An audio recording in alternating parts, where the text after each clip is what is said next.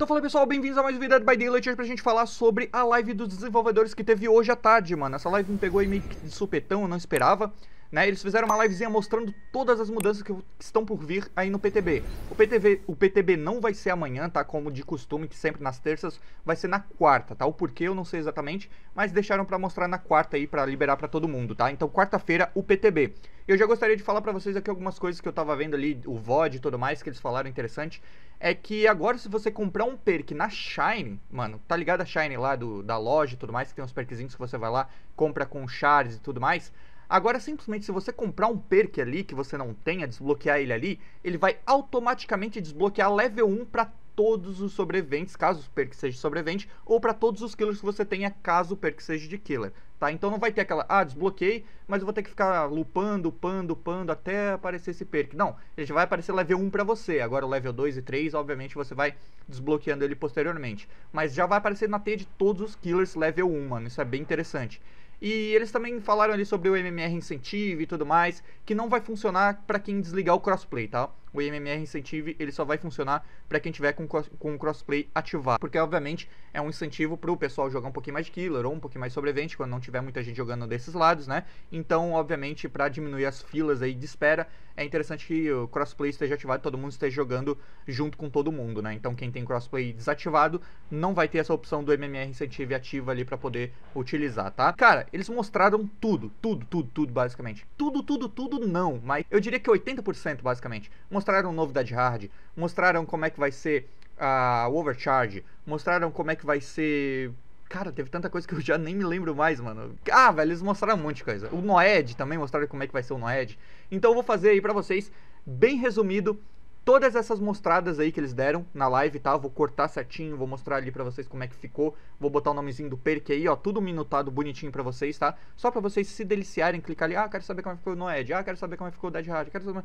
Só clica lá, assiste e é isso aí, mano. E final do vídeo, eu vou estar dando as minhas considerações, vou estar dando a minha opinião sobre o que eu achei, sobre algumas coisas que eles mudaram ali, tá? Então, no mais é isso, espero que vocês curtam o videozinho, não esquece de deixar o like, se o seu comentário que me ajuda demais. E, obviamente, o seu likezão aí do coração, né, mano, que é aquele que incentiva financeiramente diretamente o canal, é muito bem-vindo, obviamente. Ou se não, sua inscrição aí, né, o seu sub no canal, R$3 você já vira membro aqui e ajuda demais este lindo canal, beleza? Grande abraço, pessoal. Fiquem com tudo aí minutadinho, mano. Eles mostraram basicamente tudo, velho, tudo.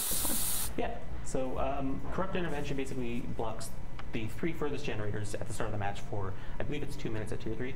Correct me if I'm wrong. There's a lot of perks in the game. I can't remember every number. And this forces survivors to go deeper into the map and look for a generator that they can work on. And it helps the killer patrol those generators, find people, build some early game pressure. We don't want to change that. We feel like that's interesting. However, we do want to add a soft cap to how powerful it could be. So if a survivor... one of the, I would say, most popular perk in the game, which is Noed, Hex, no one escapes death. Yeah, so depending on where you are, Noed is incredibly popular, mostly in the lower to mid-skill matches, I believe. It's incredibly powerful for making a comeback late in the game. It allows you to quickly down a survivor and put a little bit more pressure on them. However, it also makes you want to cleanse totems. Yes. People want to cleanse totems so that Noed doesn't go off. Maybe not Michaela. She probably doesn't want you to cleanse the totems. Yeah, I know. But we don't really want to change that aspect of it. We do want people to still feel like they should preemptively cleanse to prevent Noed. I think that's the healthy way for the game to go. However, we do want to give you a little bit help if the killer downs somebody and puts them on the hook at the end of the match and Noed is up. Because right now, there's not a whole lot of reason to go back and try to make that save. Yeah. If Noed's up, you get hit, now you're on the hook, and now the killer has 2 kills instead of 1. So strong, I think the usage rate alone speaks for that. In the right hands, it basically acts as a third health state. It allows you to avoid going down when you otherwise would have. So naturally, it's incredibly popular. And worse yet, when you use it for distance, if you dead hard, you can get to a window or a pallet before the killer can hit you. There's not a whole lot a killer can do about that. Maybe certain killers with certain powers can, but most can't. So to help combat that, dead hard will no longer give you a dash. When you use dead hard, you'll become invincible. You'll get endurance, yes. For 1 second. Yep. And if you get hit during this time, you'll get a speed boost and you'll go zooming off. Is overcharge. We actually have a clip for this one, and this one is it's a perk that after a killer kicks a generator, the next survivor attempting to repair it will be faced with a difficult skill check. Upon failing that skill check, it removes a good amount of progress from the generator. We're also adding another effect to that perk.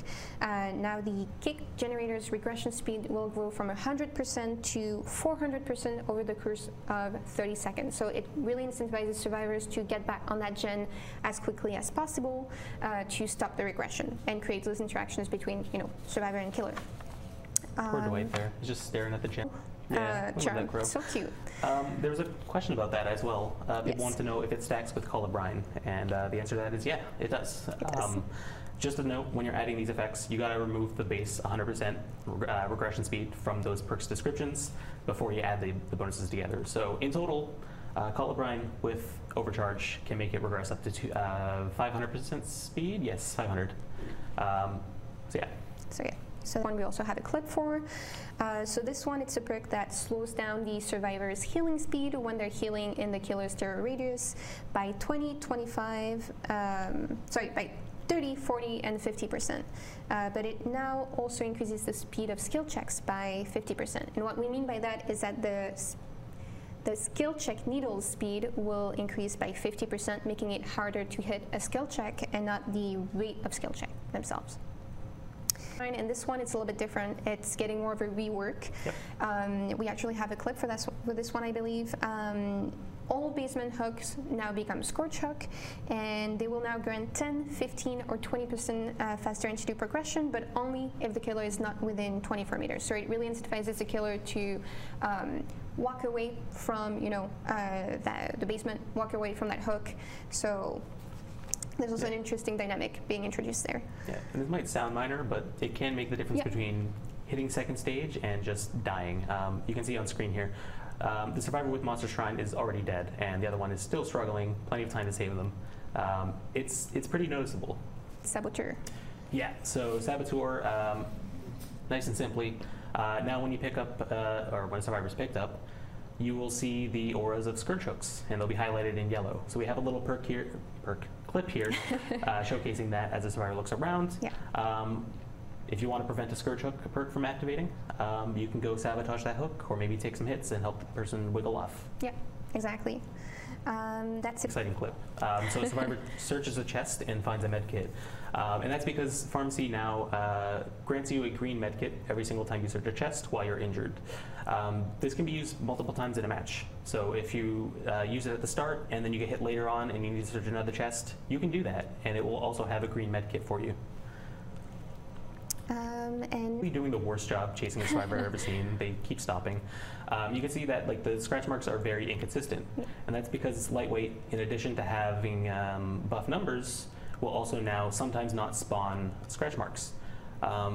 This might sound a little minor, but if you're in an area with a lot of line of sight blockers, tall walls, maybe you're on an indoor map, then rounding a sharp corner could make you lose track of them for a second. So that's what's happening with Lightweight. Caramba, vocês viram que teve muita coisa, né, mano? O Dead Hard, velho, o Dead Hard, na minha opinião, cara, eles... Mano, que animação tosca, desculpa falar, velho, mas que animação tosca que eles botaram pra poder informar o killer que o cara tá usando o Dead Hard, mano. É literalmente o cara fazer a mesma coisa, tá ligado? Um movimento do Superman, só que sem ganhar o dash, né? Então ficou um negócio assim, parece bem travadão, meio tosco. Eu acho que eles poderiam trabalhar um pouquinho melhor, uma animação diferente, né? Pra esse novo Dead Hard e tudo mais. Isso foi uma das coisas que eu achei meio tosca, porém, gostei que vai ter um aviso pro killer, porque se ficar muito na mente ali no 50-50 é um pouco complicado e tal.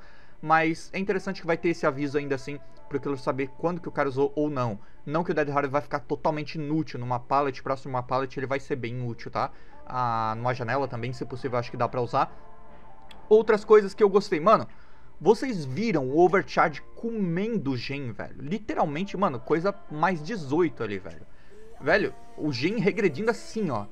basicamente, a 400%, velho. E eles falaram que sim, o overcharge vai combar com Call of Brine. Então, simplesmente, estacou 400%, mais 200% do Call of Brine, velho. Basicamente, 600% de redução aí de gen, mano. Então, sim, vai dar pra combar Call of Brine, né, que é o perkzinho da Sadako, de chutar o gen e ele começa a regredir 200% mais rápido, junto com o overcharge, tá? Então, sim, comba. E teve várias mudanças, cara, várias mudanças que eu prefiro deixar tudo pra comentar na PTB, tá?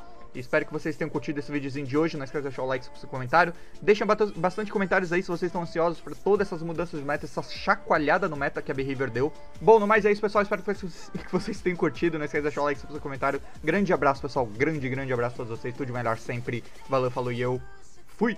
Tamo junto.